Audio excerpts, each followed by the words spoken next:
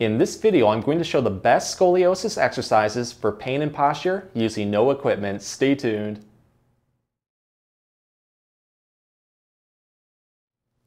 Hey everyone, Dr. Rowe coming to you from SpineCare in St. Joseph, Michigan. When it comes to relieving scoliosis back pain and also helping to improve back posture, we need to focus on strengthening and lengthening muscles at specific parts around that curve. And I'm going to show you how to do this in a very easy to follow step-by-step guide.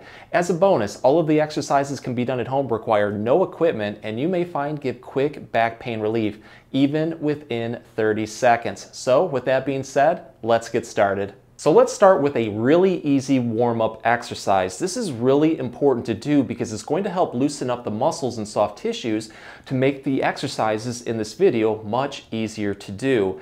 This is known as thoracic controlled articular rotations, or thoracic CARs. That's a fancy way of saying that we're going to put the back through a lot of different movements and positions to target the spots that are most tight and achy. So you can do this one standing or seated. Just take your arms, cross them over like this. I always call it the mummy. And what I'm going to do to start off with is just do a nice big circular motion like this with your back. Doesn't matter what direction you go in, we're going to do it on both, clockwise and counterclockwise. So what I'm trying to do is really focus on trying to put as much movement into my back as possible, taking big wide swings. Do this roughly 3 to 5 times nice and slowly, and then switch it up in the opposite direction. From there, I'm going to repeat this one. Afterwards, I'd like to take this one to the next level by now focusing on going into flexion, which is bending forward, and then also going into extension, which is leaning backward while doing these motions. So you kind of want to just throw a random motion in there as much as possible. If you have scoliosis, you're probably going to quickly identify a movement or position that really is tight and achy. Maybe it's going towards my left while I'm leaning into flexion. At that point, what I want to focus on doing is keep repeating this over and over again in that position until you finally start to feel that you're gaining more range of motion and having less tightness and achiness. But go through every single motion that you could think of, identify any tight, achy movement, and work through it until everything is nice and loose. So after we have the muscles warmed up, we're going to move on to a blend of stretching and strengthening exercises. This is really important to note. Assuming that you have a C-shaped curve, what you have to focus on first is strengthening the muscles on the outside of that curve, the convex side. And then you need to focus on stretching the inner part or the concave part of that curve. If you have an S-shaped curve, you're going to have to do double duty. So I'm going to break this strengthening exercise portion up to target the upper back first and then the lower back. So with the upper back one, it's going to be a combination exercise. The first one is known as a scapular push-up. It's really important that we focus on the muscles around the shoulder blades, including the rhomboids. This one right here, we're going to start off on a floor, but if your mattress is firm enough, you may be able to do it in bed. I'm going to start off with my arms, my forearms right here in a V shape. I just put my hands together. I like to tuck my chin slightly towards my chest. The beginner's part of this, you can go on your knees and then just lift your back up. The key is you want your back as straight as possible, so we're not really trying to let our pelvis right here sag towards the floor. If you would like to make this one more challenging, you can go into a plank position just like this. But just like the name implies, what we're going to do is a push-up motion with our shoulder blades. So I'm going to first focus on just allowing my chest to go downward towards the floor. You should feel pretty much the shoulder blades in the back starting to pinch. You want to hold this position for about 3 to 5 seconds, really focusing on keeping your shoulder blades level. If you feel like it's not level or you're having difficulty, you might want a spotter with this one so they can really help guide you to make sure that everything is nice and level. You also want your hips right here level if you're doing the plank variation.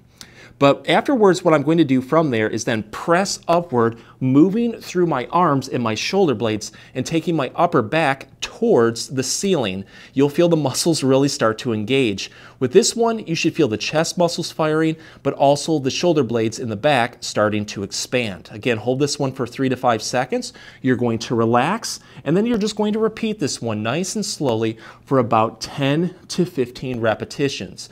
Afterwards, if it feels like you have a little bit more energy, you can always throw in another set or two. If you really want to take this one to the next level, you can do what is called a dolphin press, which is going to target a muscle off to the side right here called the serratus anterior. It's also known as the boxer's muscle. This one is a huge muscle for scapular stability. So if you have winging of your shoulder blades, this may help. What I'm going to do is get back into that position just like this, but I'm going to take my toes forward, kind of like walking forward, and then I'm just going to simply raise my butt upward towards the ceiling while then lowering my head downward towards the floor and taking my chin towards my chest. This one right here, you're going to feel a really good activation off to the side. So I like to hold this one for about 5 seconds, relax on the next repetition, walk forward just a little bit more, and try to do this one for about 10 to 15 repetitions. So moving on to the second part of the upper back strengthening exercise, we're going to do a side raise. We're going to lie on our side just like this on a floor.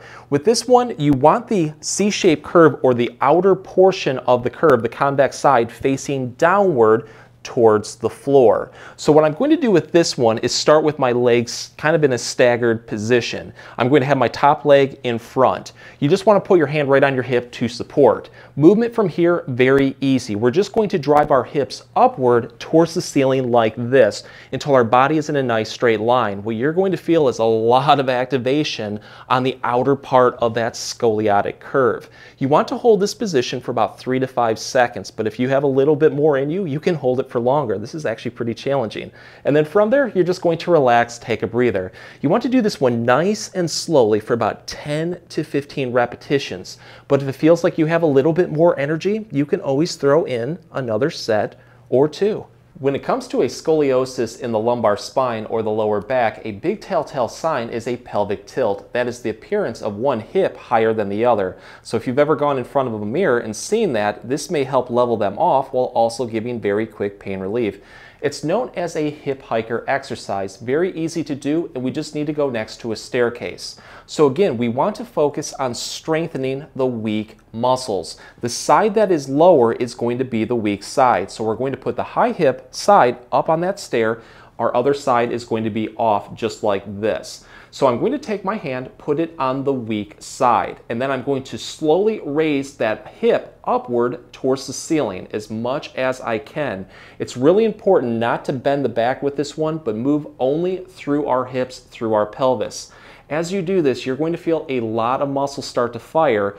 The glutes, pretty much all the muscles around the hips, and also the muscle off to the side of the spine right here called the quadratus lumborum or the QL. This one is a big instigator of lower back pain, but it also helps stabilize our pelvis and keeps it level. So you want to really focus on trying to feel that engage. You should feel it pretty much from the lower portion of your ribs going down towards your pelvis. Hold this one comfortably for 5 seconds. What you're going to do is then slowly lower it back down like this, and then repeat this one 10 to 15 times. With each repetition, try to build into it just a little bit more. Always challenge yourself. And if it feels like you have a little bit more energy, you can always throw in another set or two. The second exercise that you can do is called a side bend. For this one, we just need a simple weight like a water bottle, but to make it more challenging, you can use things like kettlebells or dumbbells. Just progress into it with more weight. What I'm going to do this time around is whatever side that I have an open curve, I'm going to have the outer rounded portion with the side that I'm going to have my weight. So in this case, I'm having a right-sided convex curve. What I'm going to do is just slowly lower that weight downward towards the floor, tilting my body towards that side of convexity. With this one, you only want to tilt straight like this. We don't want to rotate our body, but keep lowering that weight down. You should really feel a lot of muscles start to fire off to the side of your back. I like to hold this one for about 5 seconds, but you can hold it longer if you would like. And then you're going to slowly come back up like this, fighting the resistance of that weight. You want to repeat this one nice and slowly for 10 to 15 repetitions. But again, if you feel like you have a little bit more energy, you can always throw in another set or two. So after we strengthen the muscles on the convex side or the outer part of a curve, we're going to turn our attention now to the muscles on the inner part of the curve or the concave side. These muscles tend to become shortened and tight over time, leading to decreased range of motion and a lot of pain. So I want to show two lengthening exercises that you can do. The first one is going to focus on the upper back, the second one on the lower back. And to make this one easy, I'm going to show exercises demonstrating an open curve towards my right, so that concave part is on my right side. What I'm going to do first is known as a standing puppy. We're going to go next to a wall or a door for this one, and just space yourself out roughly 1 arm length away. You're going to have your hands overhead like this, arms roughly shoulder width apart, and you're just going to lean into the door. Our hands are going to be like suction cups, so they're not going to move during this exercise. Instead, all movement is going to come from our legs. So I'm going to tuck my chin towards my chest, bend my knees, and put all of my body weight onto my heels, and slowly squat downwards, taking my bottom down and away from the door. The more that you do this and go down, the more that you're going to feel a deep stretch forming through the whole back. It usually feels really, really good. When you can't go any further, hold this position and now allow your chest to sag forward towards the door. It will really open up the shoulder blades. Since we really want to target the muscles on the concave side, what I'm going to focus on doing is leaning my body away from the side of the open curve. So again, we have that open curve towards the right. I'm going to slowly start to lean my body towards the left. You'll really feel those muscles start to get a very deep stretch on that side. You want to hold this one comfortably for 30 seconds, but if it feels good, hold it for longer. A minute or two, and do nice slow controlled breathing also. Just let that tension out. When you need a breather, just come back like this. But you want to do this for about 3 to 5 repetitions, and with each repetition, try to build into it just a little bit more. For the lower back, we're going to do what is known as a wall lean. Again, we're going to go next to a wall or a door for this one. I'm going to, again, demonstrate an open curve towards my right. So you want the open curve facing towards that door of the wall. We're going to put our feet together and space yourself out enough where you're going to be able to lean into the door. I'm going to have my elbow bent at 90 degrees and then just rest all of my body weight on my forearm just like this. So my body's kind of tilted. From here, what I'm going to do is take my hand and start right around the bottom of the ribs, right at the top of the lower back. And we're going to slowly press our body and our hips towards that door. You should start to feel a really gentle stretch starting to form. Only go to your comfort level. Once you feel a deep stretch, you're going to hold this one for 30 seconds, but you can again hold it for longer.